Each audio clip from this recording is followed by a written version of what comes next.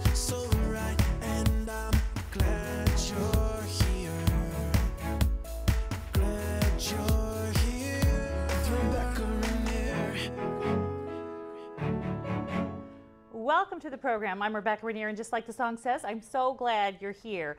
We have this thing, and a lot of cities have it, called Restaurant Week. Here in the Toledo area, I would encourage you to come out to one of our local restaurants. It's a week full of local food, healthy food, and a way to contribute to a thing called Leadership Toledo in our area. Like I said, a lot of cities are doing this now, encouraging people to go out and have a good meal at local restaurants. So, like I said, I'm getting sick of cooking. I'm bored. I'm lazy. I'm sick of winter. There's just so many complaints I have right now.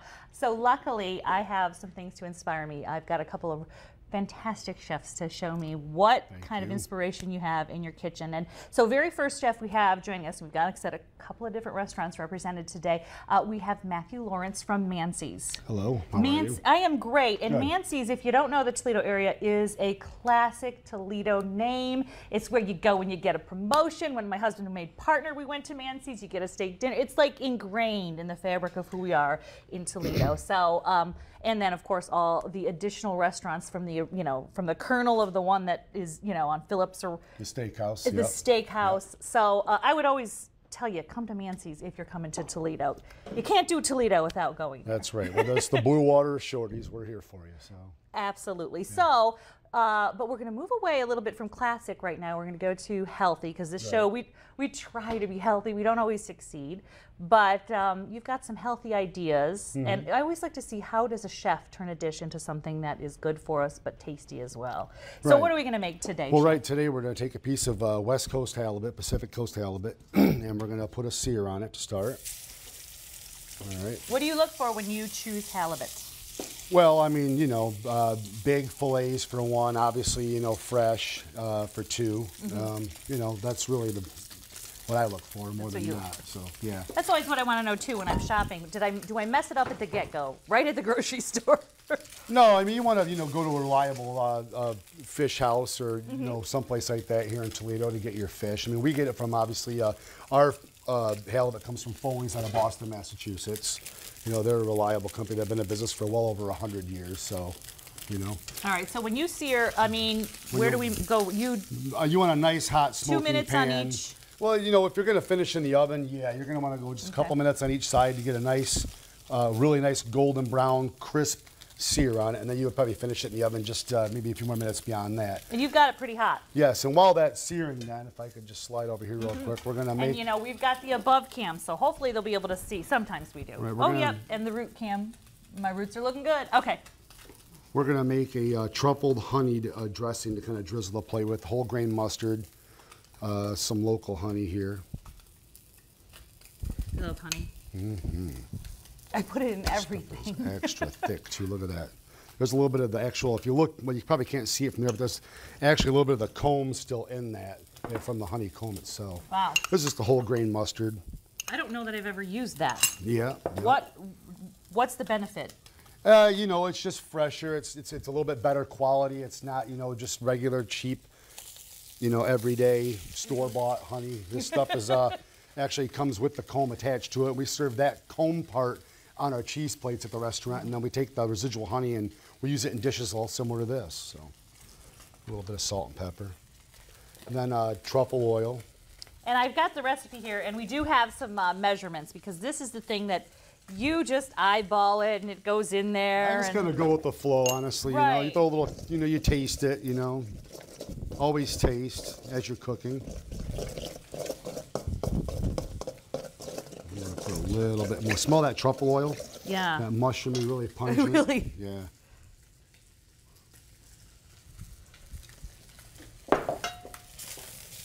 And so you're looking for a little bit of a brown there, like that? You want a nice sear on it, yep.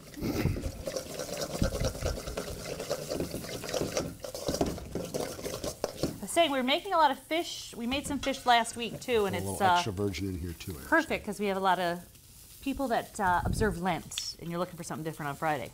Absolutely. That's it. Turn the heat down just a touch on that. We're getting a lot of smoke. I don't recommend you touch your fish with your bare hands. He can do it. He's professional. You're like, ah! All right, so we get a consistency here. Okay. And then next, we're going to dress some pea shoots and some golden pea shoots as well.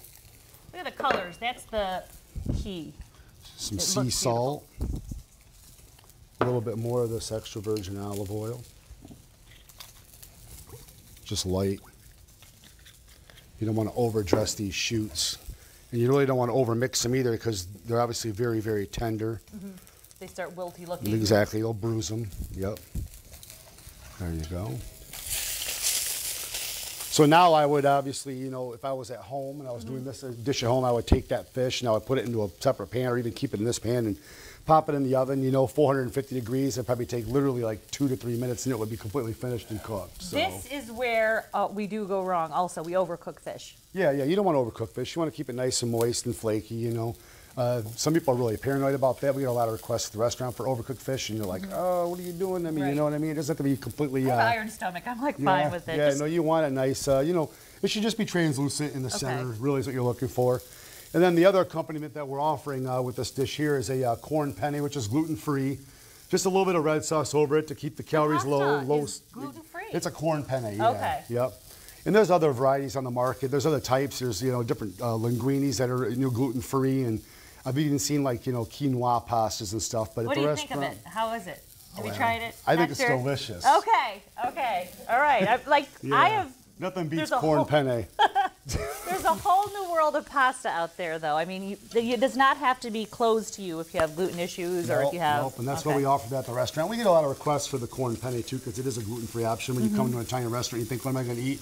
Everything's full of starch or, you know, bad, you know, if you have celiac disease and that kind of thing. So we try to accommodate a little bit of everybody in our request. Are you seeing that as a dietary issue more and more? Huge. Huge. Yeah, huge. The requests come in constantly for gluten-free products. We even have a gluten-free pizza crust on the menu now, so you can you have options at Mancy's Italian is what I'm getting at. So very good options. All right. Okay. So next, I think we'll go ahead and just pull this out really quick. I don't want to cook it any longer. Now I'm going to use the tongs. So Tong time. Yeah, there you go. Now I'm going to use those tongs. There you go.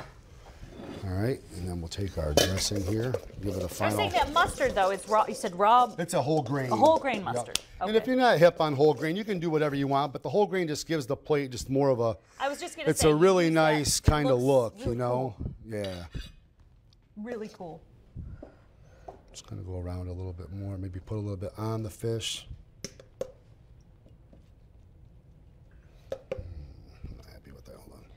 I've never used whole grain mustard, so now I'm going to have to. It looks so neat. And then, you know, you don't want to overdo it, but try to keep your colors. You can overdo the greens, though. You can overdo that. You don't want to bury your fish underneath them is what I'm getting at, you know. It looks beautiful. Yeah. More than that, so. And there you go. You got seared halibut, a truffled whole grain mustard sauce, and some dressed pea tendrils. It looked easy. All right, we're going to have this recipe on fullplate.tv and also a link to Mancy's if you're in Toledo. You have many different Mancy's options. Again, they're going to be also featured in Restaurant Week here in the Toledo area. When we come back, we have a whole different dish still on the light and healthy menu. Again, I don't have to cook. The best week ever. Thank you. Thank you. Good job.